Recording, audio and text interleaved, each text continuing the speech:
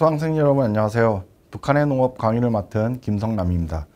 이번 강의는 네 번째 강의로 북한의 농업금융과 농산물 유통이라는 주제로 살펴보도록 하겠습니다.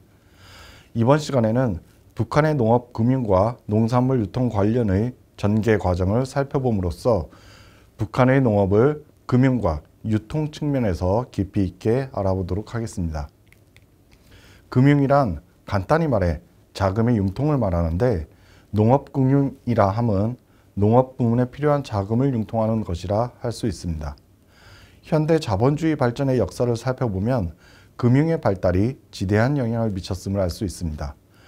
경제 주체들은 각자 처한 상황에 따라서 소득보다 소비하는 것이 적어서 자금이 남을 수도 있고 어떤 경우에는 소득보다도 더 많은 소비를 해야 하기도 해서 자금이 필요할 수도 있는데 이러한 자금 공급과 자금 수요를 연결하는 것이 금융 또는 금융시장의 역할이라고 할 수 있습니다. 같은 경제 주체라도 생산 방식에 따라서 어떤 시기에는 자금이 남고 어떤 시기에는 자금이 부족할 수도 있습니다. 이러한 시간상의 자금 수급의 불일치를 조정하는 것도 금융의 역할이라고 할 수 있습니다. 농업 부문의 생산 과정을 살펴보면 연중 생산은 수확기에 집중되어 있어 소득 또한 특정 시기에만 발생하는 데 비해 작물의 생장기 동안에는 비료 등 농자재나 노동 투입이 지속적으로 들어가게 되어 자금 수요가 꾸준히 발생하게 됩니다. 따라서 농업금융은 농업의 발전 과정에서도 매우 중요한 요소로 다루어지고 있습니다. 금융이 자금의 융통인 데 비해 유통은 생산물 자체의 융통을 의미합니다. 수요와 공급의 불일치라는 관점에서 보면 농산물 생산 지역에서는 자가 소비되고 남은 잉여 농산물이 많은 반면에 농산물이 생산되지 않은 지역에서는 유통 과정이 존재하지 않는다면 기본적인 식생활조차 할 수 없게 됩니다. 이러한 공간상의 불일치를 조정하는 것이 농산물 유통의 역할이라고 할 수 있습니다. 역시 현대 자본주의 발전 과정에서 보면 유통, 다른 말로 하면 지역 간의 물류 이동이 시장 확대와 경제 성장에 중요한 역할을 했음을 알 수 있습니다. 정리하자면 이번 강의를 통해 북한의 농업금융과 농산물 유통의 전개 과정을 살펴봄으로써 산업으로서의 북한 농업의 발달 과정을 평가해보면 북한 농업에 대해서 보다 깊이 있게 이해할 수 있으리라 생각합니다. 북한 경제는 건국 이후부터 오늘날까지 사회주의 계획경제를 유지하고 있고 매년 국가의 총 식량작물 생산량이 수요량에 못 미치고 외화 부족으로 인해 외국으로부터의 농산물 수입도 제한적이기 때문에 만성적인 식량 부족 상태에 처해 있습니다. 농업이라는 산업 자체의 역량도 낙후되어 있고 시장경제가 아닌 계획경제를 유지하고 있기 때문에 북한에 과연 농업금융이라는 것이 존재할까 하는 의문이 들 수 있습니다. 결론적으로 말하면 최근 북한에서는 정책적으로 상업은행 제도나 전자적인 방식의 금융거래를 키우고자 노력하고 있는 모습을 보이고 있으나 농업 부문에서만 보면 금융의 역할은 미미한 것으로 알려져 있습니다. 그러나 북한의 건국 초창기를 살펴보면 사뭇 다른 이미지를 볼 수 있습니다. 1976년에 김일성 주석은 당과 경제기관 일꾼들과 담화를 하면서 다음과 같은 발언을 합니다. 다른 나라 사람들이 찾아와 우리나라에서 실시한 농촌금융사업 경험에 대하여 물어보아도 그것을 조리 있게 해설해 주지 못하고 있습니다. 그래서 나는 얼마 전에 지난날 우리가 농민은행을 창설하고 운영한 경험을 책으로 써낼 때에 대하여 해당 부문 일꾼들에게 과업을 주었습니다. 다른 나라에까지 구체적인 노하우를 전수할 목적으로 농업금융기관인 농민은행을 설립하고 운영했던 경험을 정리하라는 지시입니다. 실제로 농촌금융사업에 대한 위대한 수령 김일성 동지의 교시라는 이름의 책자가 그해에 발간되었는데 이 책자를 통해 북한의 건국 초창기 농업금융기관 설립 과정을 비교적 구체적으로 알 수 있습니다. 북한의 농민은행 설립은 식민지기로부터 해방되고 난 바로 이듬해인 1946년에 이루어지게 됩니다. 남한의 경우 그로부터 10년이 지난 1956년에 비로소 농업금융기관으로서 농업은행이 공식적으로 출범한 데 비해 북한은 굉장히 이른 시기부터 농업금융에 지대한 관심을 보였던 것을 알 수 있습니다. 북한은 왜 이렇게 농업금융기관의 설립을 서둘렀나 살펴보면 북한의 토지개혁과 나아가서 토지개혁의 배경이기도 했던 남북한의 좌우익 정치 세력 간 정부 수립 문제를 두고 벌어졌던 갈등 상황이 그 배경이 되었음을 알 수 있습니다. 김일성과 공산주의 세력은 정부 수립 과정에서 우위를 차지하고자 소련 군정하에 있던 북한 지역에서 신속하게 토지개혁을 실시하게 됩니다. 해방 직후에 농업 분야에서 가장 시급히 해결해야 할 과제로 대두된 것이 토지개혁을 통한 지주제의 해체 문제였습니다. 지주란 문자 그대로는 토지의 소유주를 말하는데 지주제라고 할 때의 지주란 단순히 토지의 소유주를 의미하는 것은 아니고 농업 경영이라는 관점을 가미하여 토지의 소유주이지만 직접 농업 경영을 하지 않는 사람들에 의해 대부분의 농지가 점유되어 있고 실제 농업 경영을 하는 농민은 토지를 소유하지 않은 임차 농민 상태에서 그러한 부재지주를 의미하고 있습니다. 이러한 지주제는 조선 후기 이후 발달하였는데 일제 식민지기를 거치면서 지주, 그 중에서도 일정 규모 이상의 농지를 소유하여 토지를 실제 경작자에게 소작을 주는, 즉 임차를 주고 있는 지주가 식민지기 농정의 주요 파트너로 자리매김하면서 더욱 강화되었습니다. 식민지기인 1930년대 이후 이러한 지주제를 완화하기 위해 일정한 정책적 노력을 하기도 하였으나 농지 소유 관계를 근본적으로 바꿀 만한 것은 아니었기 때문에 해방 직후에는 이러한 지주제를 근본적으로 타파해야 한다는 주장이 좌우 진영을 막론하고 나오게 된 것입니다.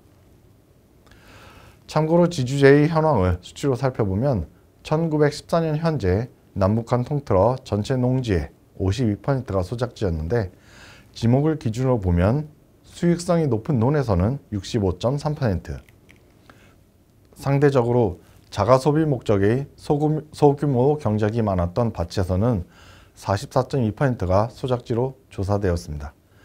그러던 것이 식민지기를 거치면서 1944년을 기준으로 전체 농지의 62%, 논과 밭으로 나누어서 살펴보면 논 72.6%, 밭 54.6%가 소작으로 경작되는 상태에 이르게 됩니다.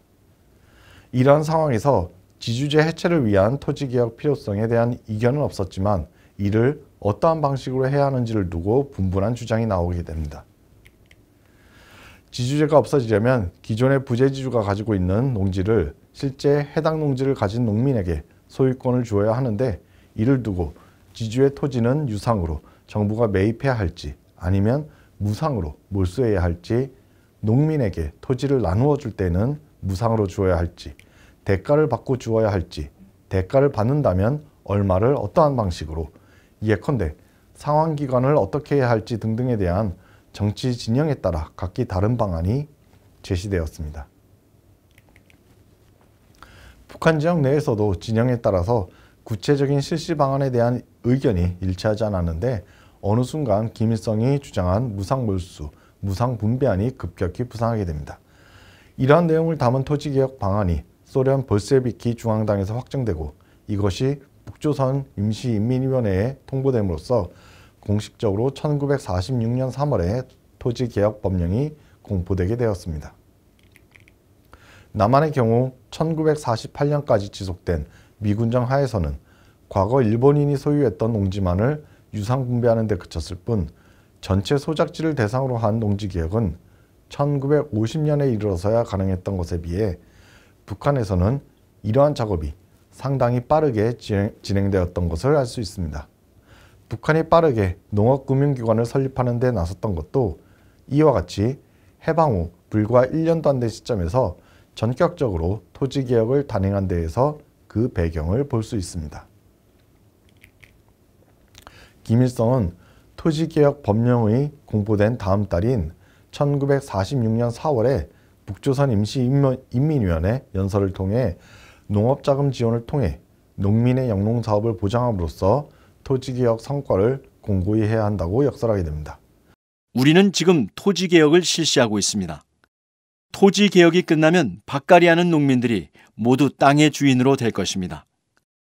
그렇게 되면 우리 앞에는 영농 사업을 잘하도록 농민들을 백방으로 도와주는 것이 중요한 과업으로 제기되는데, 이 과업을 수행하는 것은 토지 개혁의 성과를 공고히 하고 발전시키는 데서 매우 의의를 가집니다. 농민들에 대한 융자 사업을 전문적으로 하는 은행을 하나 내오는 것이 좋겠습니다. 농민들로 하여금 응분의 출자를 하게 하여 농민은행을 농민들의 협동적 신용기관으로 만들어야 합니다. 지난날 일제놈들이 우리나라의 농촌을 수탈하기 위하여 조직하였던 금융조합들을 우리가 접수하였는데, 그 재산도 농민은행을 조직하는 데 미천으로 써야 하겠습니다. 김일성이 연서에서 밝힌 바와 같이 북한은 협동적 신용기관을 표방하면서 식민지기 금융조합의 자산을 인수하고 농민을 대상으로 주권도 발행하여 농민은행 창립 자본금을 조달하여 북조선 농민은행을 설립하게 됩니다. 이와 관련하여서는 1946년 4월에 제정된 북조선 농민은행 설립에 관한 법령의 내용을 살펴보면 구체적으로 알 수 있습니다. 제5조 북조선에 있는 각 금융조합 및 금융조합 연합회 각 도지부는 그 소유에 속한 건물, 비품 등 일체 소유를 적정 가격으로 평가하고 이에 잔여 현금을 합하여 농민은행에 출자할 것이다. 제6조 각 금융조합 및 금융조합 연합회 각 도지부는 5월 1일 현재로 동결된 대차 2회의 대차를 북조선 농민은행에 인계할 것이다. 단 손실을 수반할 우려가 있는 대차는 이에 해당하지 않는다. 앞서 말씀드렸듯이 남한에서는 농업금융기관의 설립이 훨씬 늦었기 때문에 식민지기 농업금융을 담당하고 있었던 금융조합이 어떠한 역할을 하고 있었는지 의문이 들 수도 있겠습니다. 참고로 말씀드리면 해방 이후 남한 지역의 금융조합은 대한금융조합이라는 이름으로 명칭을 바꾸어서 활동하게 됩니다. 그러나 비료 공급 등 각종 정부의 정책 사업을 대행하여 수행하는 데 치중하였기 때문에 정작 본래 업무인 농촌 신용공급 사업을 제대로 수행하지 못하여 농업금융이 위축되는 상황에 있었다고 알려져 있습니다. 북한에서는 농업금융기관, 즉 북조선 농민은행을 설립할 때 금융조합의 자산을 인수하는 한편 농민 대상의 주권도 발행하였다고 하는데, 그 자료가 현재 증권박물관에 남아있어 소개합니다. 1946년 3월에 서울에 수라는 농민이 200원을 내고 동년 7월에 공식적으로 설립 등기될 북조선 농민은행의 이 두 개 주권 주주가 되었다는 것을 증빙하는 증서입니다. 이에 관하여 북조선 농민은행 설립에 관한 법령에서도 다음과 같이 규정하고 있음을 볼 수 있습니다. 제4조 북조선에 거주하는 농민은 각자 반드시 이 은행에 응분의 출자를 할 것이며 농민이 아닌 사람도 출자할 수 있다. 결과적으로 북한 지역의 전체 농민 93%가 농민은행에 출자금을 납부하였으며 농민은행 전체 자본금의 절반이 농민으로부터 조달되었다고 합니다. 북조선 농민은행은 국가의 농업개발 금융을 취급하는 한편 농민을 대상으로 한 개인 대출도 중요하게 취급하여 영농자금, 주택마련자금, 생활자금 융자도 실시하는 것으로 되었습니다. 그러나 초창기 운영 실태에 대한 기록을 살펴보면 그다지 성공적이지 않았던 것 같습니다. 예컨대 1948년 김일성은 농민은행을 방문하여 다음과 같은 질책을 하기도 하였습니다. 지금 대부를 합니까? 대부를 주로 어떤 사람들에게 줍니까? 상공업자들에게 대부를 삼가는 것이 좋겠습니다. 이러한 질책을 반영하여 이듬해에 무축농가 대상 축산자금 대부 사업 등 농민 대상의 대출을 강화하는 방안이 논의되는 등의 모습도 자료로 확인할 수 있는데, 이후의 전개를 보면 썩 성공적이지 않았던 것 같습니다. 이번 시간에는 북한 건국 초창기 농업금융기관의 설립 과정에 대해서 살펴보았습니다. 정부 수립을 둘러싼 좌우 진영 간 대립이 극심했던 해방 직후 시기에 북한은 남한보다 선제적으로 토지개혁을 실시하는 한편 농민을 정치적 지지 기반으로 확보하고자 식민지기 금융조합을 북조선 농민은행으로 빠르게 전환시켰습니다. 이를 통해 농민에 대한 대부를 강화함으로써 농업 생산 과정을 강화하고 농민들의 민심을 얻고자 하였지만 당초 의도대로 진행되지는 않았었다는 것이 요지입니다. 그러한 가운데 1950년 한국전쟁이 발발하여 남한은 물론이고 북한 역시 커다란 인적, 물적 피해를 입은 가운데 1950년대에 들어 새로운 농업금융기관을 모색하게 됩니다. 이번 시간에는 북한의 농업금융에 대하여 살펴보았습니다. 다음 시간에는 북한의 농업금융 전개 과정에 대하여 살펴보도록 하겠습니다.